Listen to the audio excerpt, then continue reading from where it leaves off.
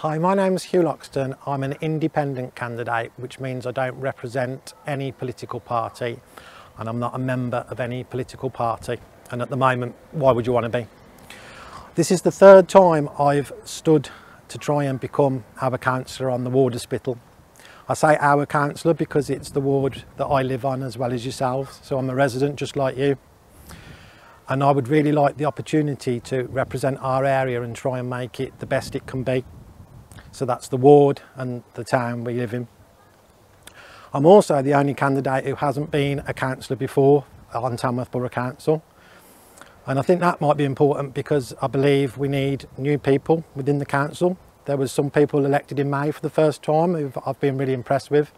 And I'd like that opportunity too, to serve you and to challenge and scrutinise the decisions that are being made within the council. My ultimate reasons for standing are pretty simple. I want to represent our area, like I said. It's the area I live in, like I said. And also because I want to help people. That's the ultimate aim. There's many things on the ward that need to be looked at. There's a lot of empty buildings, for example, Cherry Orchard House and the old Moorgate building, Quems, that I'd like to get involved in. I have tried to do as a member of the public, but there's only so much I can do as a member of the public.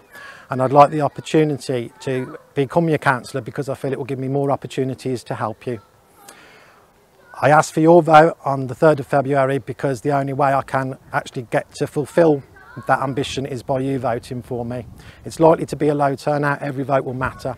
So please, if you normally vote for a party, give me this opportunity. It's only a 15-month term. Let me show you what I can do. I won't let you down. Thank you.